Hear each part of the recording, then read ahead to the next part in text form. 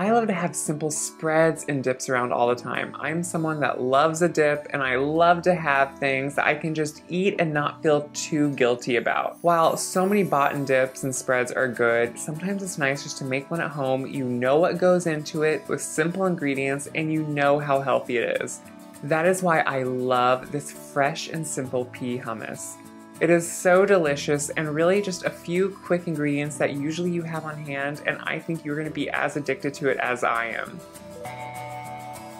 To start, just bring a kettle of some water to a boil on your stove. I love to use frozen peas for this. You can of course use fresh peas, but it's really not worth the money buying them, and they can sometimes be hard to find. Frozen vegetables really are delicious. They're usually frozen right at their peak ripeness, so they retain a lot of great flavor. Once your water comes to a boil, you can just throw the peas into the pan. Now, do not overcook your peas. You want to retain that beautiful bright green color, and the flavor is best if you don't overcook them.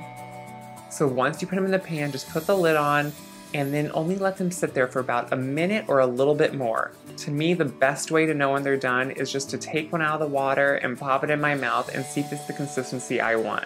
You want them to have just a little bit of bite and still have some great flavor. Once they're done, just immediately drain them, and I like to shock them with a little bit of cold water.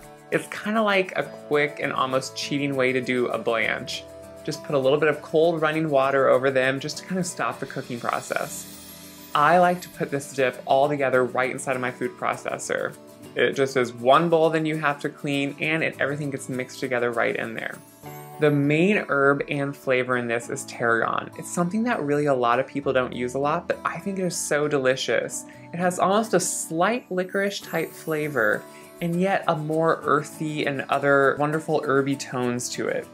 I just take one small package that you can buy in the grocery store. They're usually about 3/4 of an ounce, and I just strip the leaves from the stems right into the food processor. And just rip any of the extra leaves that don't strip off easily right into the food processor as well. Once all your tarragon is added, you can just dump the peas right on top. That should be drained by now. And then to finish this off, I just squeeze 2 lemons right into the whole mixture. And to make sure you extract as much juice as possible, let the lemons be at room temperature and roll them slightly with the palm of your hand. This just gets the juices kind of broken up inside of the membranes, and then they'll come out so much easier. These handy juicers make it so easy. To finish it off, you of course want to add some tahini. Tahini is just roasted sesame seeds that are finely ground into a paste. It's in a lot of hummuses and Middle Eastern dishes, and it's a really delicious thing to have around. You can use it in salad dressings or a lot of other things, so just keep it in your fridge like I do, and you will find so many uses for it. Add the tahini to the food processor and then a little bit of salt. You can add salt later on too to adjust the flavor. Put the lid on and just mix it on high until it's really incorporated. You cannot overmix this, don't worry. Once it's mixed, you just may want to scrape down the bowl once to make sure everything's combined, and then taste it. I usually think it needs a little bit more salt because this is a very sweet dish in a sense. Peas have a lot of natural sweetness to them, so you really need that salt to balance them out. You can also add more lemon juice if you feel you need it, or keep some out in the beginning if you're not someone that likes a lot of that tart tone to it. Once it's completely mixed up, you're all done and ready to go. I keep a dish of this in my fridge in an airtight container at all times. I'm making a batch about every week, and I love it. What's great is you can kind of mix it up and make it more your flavor. If tarragon isn't your herb, try another one. It's really good with a lot of fresh parsley in it, or whatever herb maybe you like to use. Just try it out.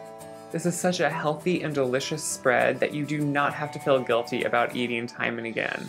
I think you're going to want to keep this in your fridge just like I do. If you agree and love this video, make sure to click like below. And if you want more great videos from the Gray Boxwood, click subscribe. And please leave a comment. I love to hear from you guys and see how you're using our videos and what you're being inspired to do. Until next time, I cannot wait to see you.